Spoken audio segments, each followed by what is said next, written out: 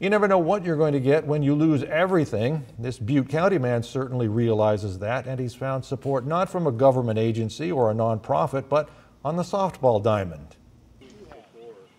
Yeah, baby!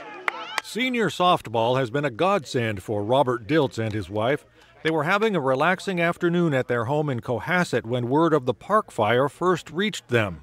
We got a warning evacuation on a fire down in Bidwell Park. I was napping and the wife said, "Hey, there's a fire in Bidwell Park." I said, "Thanks." I went back to sleep. I got up in 15 minutes and she said, "Now we have to evacuate." I was coming down lower Cohasset and the fire was like 100, not even 100 yards from the road. And as I passed, another 10 minutes, the fire had crossed the road and everybody behind me got stuck in Cohasset. His neighbors were rescued safely. The Dilts got out of Cohasset with very few things. We had about an hour to get our stuff, and my brain's rushing with what's the most important. And I got some clothes, got some pictures, a few records. This is great. Yeah, sure. Great. I'll take it. Thanks.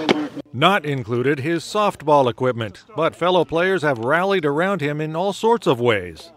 Anything that a person needs, this group of people that are behind me will do anything for anybody in the community. That's the kind of people they are. So they'll help him out. Softball is the best therapy a retired person can have, man. I'm down here and nothing else comes in my mind except playing softball and having fellowship with these incredibly great guys.